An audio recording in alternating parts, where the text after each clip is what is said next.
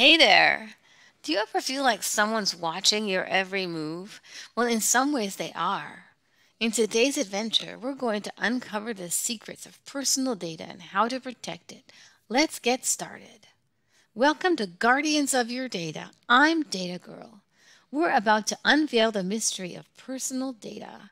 You see, personal data is like a treasure trove of information about you.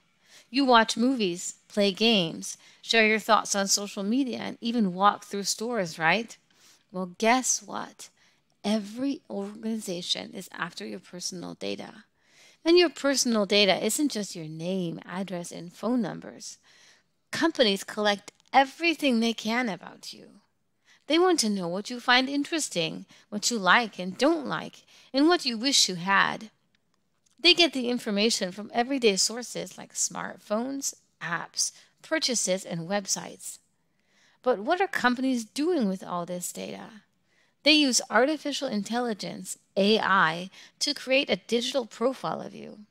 It's like a digital twin that suggests things for you to buy or watch, and even friends they think you might like. Sometimes it feels like these companies know more about you than you know about yourself. It can be pretty confusing and a little bit creepy. You can get manipulated by companies using your personal data. They'll show you things to influence your decisions and beliefs. So, how can you protect yourself? Be careful about what you share online and only trust companies, websites, and apps you know. Remember, data privacy laws are there to protect you, and you should always make your own decisions.